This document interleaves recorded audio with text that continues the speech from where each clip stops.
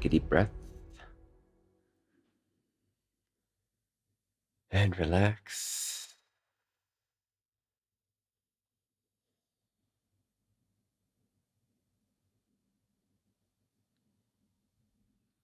Take another deep breath and relax.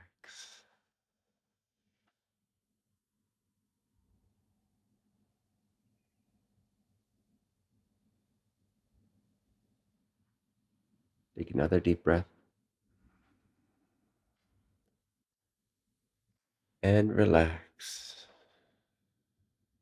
Just holding the exhaled state for a bit if you can. In the total silence after exhalation.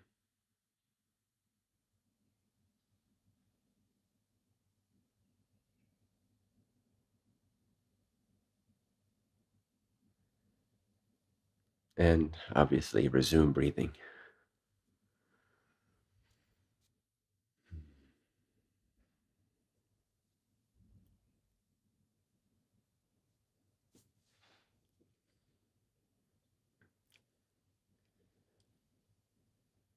While there's many ways to use our attention,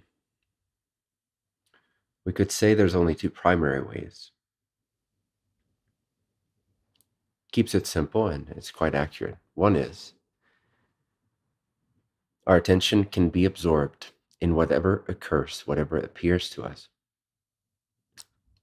This could be any perception, any sensation, any thought.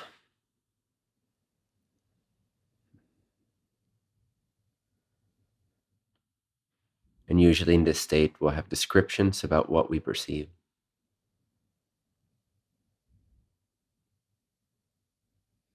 Mental descriptions, mentations, conceptualizations, memories, associations, strategies.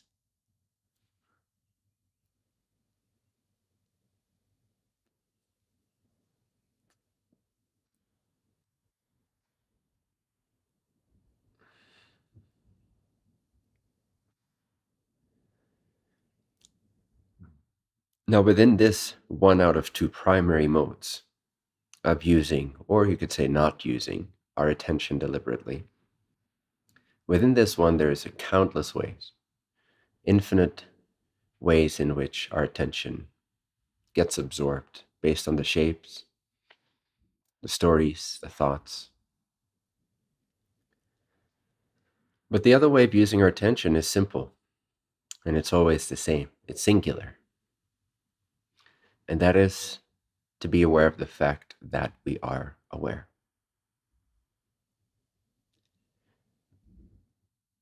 And there's a distinct difference in experiential flavor, if you will, of our state of mind when we're in a moment of recognizing awareness,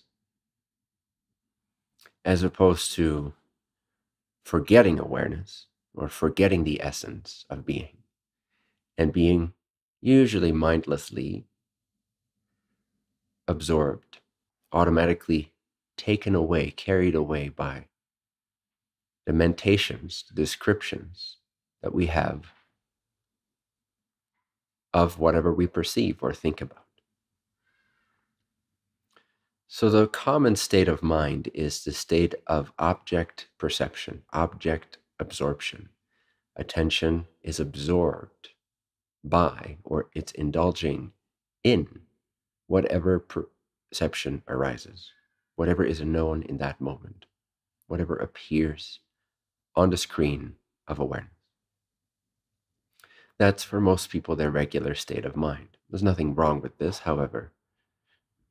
It does, when it's not coupled with high degree of self-realization or self-conviction, generally lead to delusions and stories and beliefs that take us away from our natural fountain of well-being. They tend to take us away from source vision or source alignment or God alignment, if you will. They take us away from the self, and they make us world absorbed, world lost, if you will. This you could call the state of samsara, as opposed to the state of nirvana. To be fooled by maya, or the play of form and separation, so forth.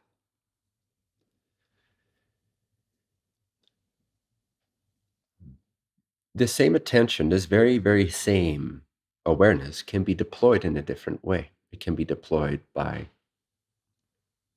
pausing just for a moment. Often I say 2 to 5 seconds. Pausing the world absorption, the object focus absorption. Just interrupting it, breaking it, cutting that chain just for a few seconds. And what you notice is that attention returns quite automatically to its essence, which we generally initially feel like a sense of coming back to the present moment. Generally, also, we become then more aware of our physical bodies, tends to be a side effect or intermediary stage, where before we were sort of lost in the mentations or the imaginations of the mind, the references to the world and events and things and people. And when we interrupt that for a few seconds, attention has nowhere to go but back to its source. So the initial phase of returning from a mental projection to the true state of self-awareness, usually there's an intermediate phase of returning to the sense of your present body, being here and now. Now, in some, say, mindfulness teachings or more popularized versions of this, that tends to be the end state of this endeavor, just to come back to the presence of the body and so forth, which is great. However, it's more of a segue into true self-awareness. It is not by itself yet full self-awareness. But nevertheless, it's a better state to be in more frequently than to be lost in mental projections. So initially we notice, okay, we come back, our attention comes back to the sense of our bodies being here and now. We feel more present, we feel more quote unquote mindful. We're more aware of our environment and our sense of the body sitting in a chair.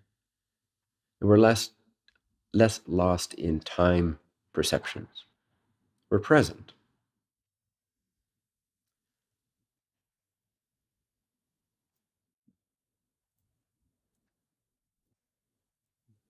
Then if we soften even that state, if we let go, if we pause or stop, even that state of attention absorption in the body, in the present moment of the body, sitting in the room that it's sitting in, or walking on the street, or sitting in a park, whatever it might be, if we notice that perception to still be an object of attention, your body is an object of attention. It's not the self. It's not what you are. It's really no different than perceiving a thought and being absorbed in that thought. It's really no different than perceiving a tree and being absorbed in your stories about that tree or your appreciation perhaps for that tree. It's really no different than to ponder a relationship issue or concern that you might have and being lost in that perception. It just feels more present to be aware of the body. It brings you more out of linear time and more into the present moment within linear time. But it is still part of the stream of time. It is still an object. It still has shape. It still has form. It's not the self. It's a perception that's arising to the self. So the next phase or step then is to release, to relinquish, to let go of even that perception. To just let it be as a perception and not as any sort of assumption that that's what you are. So you're witnessing now the sense of present body consciousness, meaning your attention is aware of the sense of the body, the sense of the body being here. But now what you're noticing, you're taking a higher step, a more transcendental step, in simply witnessing that your sense of having a body in this moment is still an object. It's still in perception that's occurring to something deeper, to a higher witness, to a deeper, higher consciousness. And in so doing, you can just let that perception be. You don't have to change how you feel. You don't have to try to eliminate the perception of the body, although you can simply by no longer imagining the body, no longer referring to the body. So you can effectively, with practice, eliminate the entire world, including body perception, like this flip of a switch. This takes practice, but eventually, just at the drop of a hat, just by will, you can drop the entire perception of the world, the universe, body, form, and so forth, and sort of sink into or rest into that void-like, space-like self or awareness that naturally, inherently remains as yourself. So take another deep breath. And as you exhale, relax all of your focus. Relax all focus points. Don't focus on anything, but stay alert, stay aware of the fact that you exist. But stay aware of the fact that you exist without any additives, no additions, no dilutions, no attachments. Just that pure, naked, empty, experiential fact that you are. Only the awareness that I am. Only the awareness of the fact that you are aware.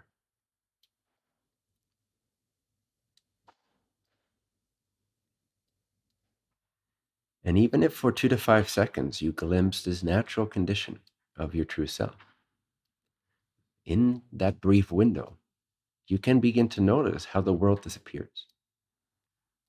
The sense of an external reality disappears.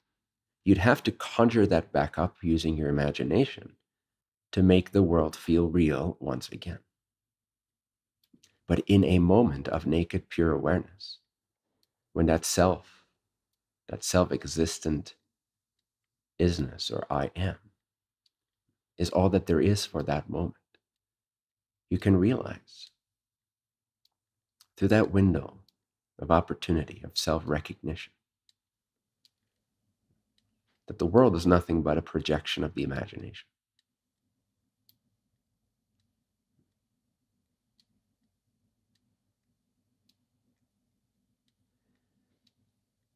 With practice, with repeated practice, this will seep into your belief system, or rather it will uproot your belief system in the world. So initially it's just a glimpse, it's just a sense, but then you're like, yeah, but the world disappears because I'm just not thinking about it, but it's still there. That's why I can return to it.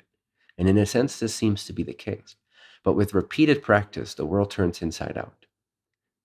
Awareness is no longer the witness of the world, inside the world. The world is now a consequence of awareness. It exists inside of awareness. So with repeated practice of self-recognition, quite naturally over time, this conviction we have in an external world that exists on its own merits, independent from awareness or source, will begin to dissolve, will begin to be seen as an illusion, as an idea only.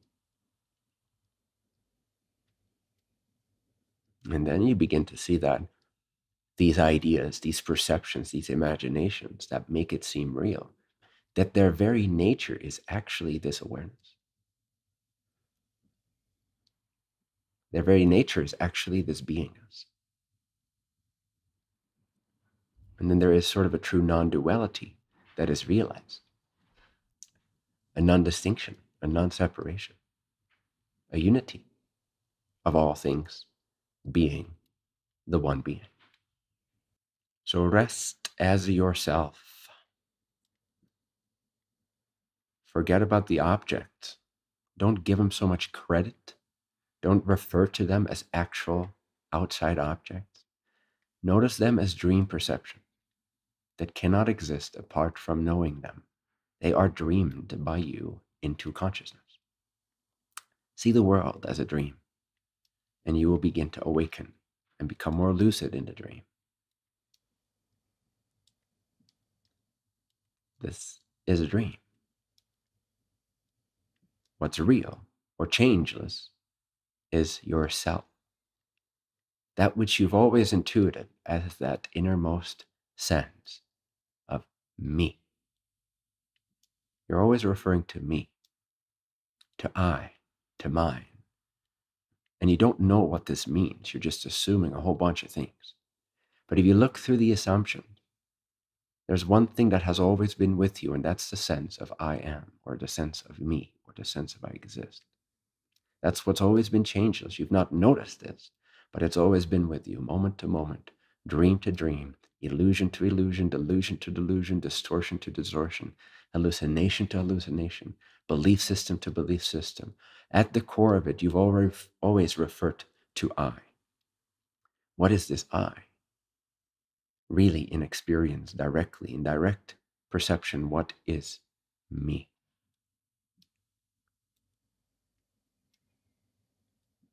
Go to that sense, that innermost sense of I am.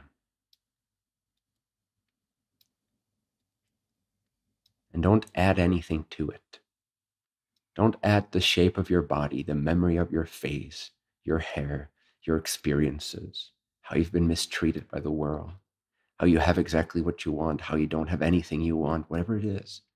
Whatever you add to this I amness will create the dream for you. Forget about the additives, the additions, and try to see just awareness purely as it is, that sense of I exist.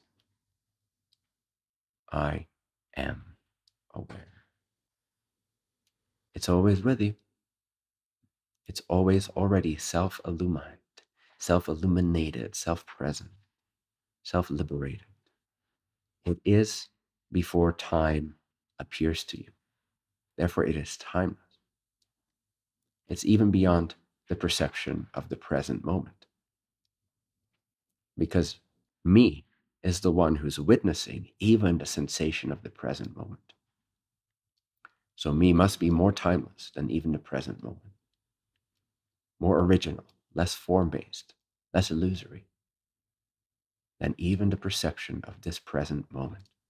Because this perception of this present moment is still known by you, that innermost, formless, timeless, void-like, space-like, supreme, changeless, ever-present, innately intelligent, sentient, truly alive, changelessly real, me, me, me. Forget about the world and abide in your awareness of this innermost me without additions, without attachment, without associations.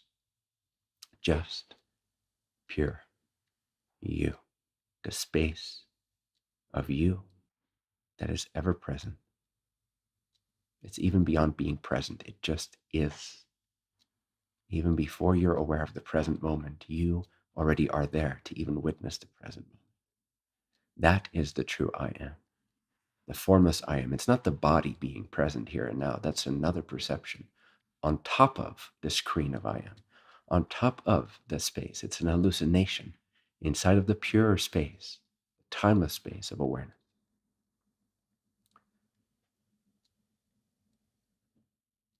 Rest in me, your me, which is also me, and it's also you. And when you seize all thoughts for just a moment, just 2 to 5 seconds of no thinking, this natural awareness becomes very apparent, very lucid, very obviously aware of itself. And then you simply repeat those 2 to 5 seconds at least 12 times a day with earnest, genuine interest. And then the self will take care of the rest.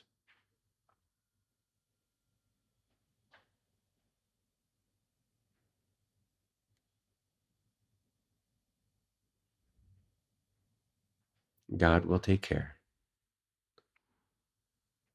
of your freedom, your liberation, your remembrance of your true state.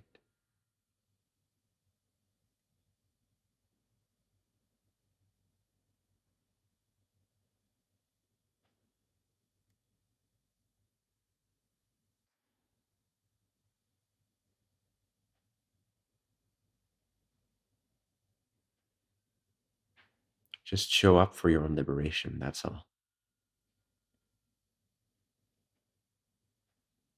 Interrupt your dream for long enough to become available to the Creator within, the self within. You got to meet God halfway. You got to meet the truth halfway. That means let go of your insistences and attachments to the associations you've built up around this essential, timeless, changeless I am. Stop dreaming for 2 to 5 seconds and be wakeful to awareness, to me, your innermost me. And there you will find the extended hand of the Creator, the ever extended hand of the true self to all of its forgotten agents. You.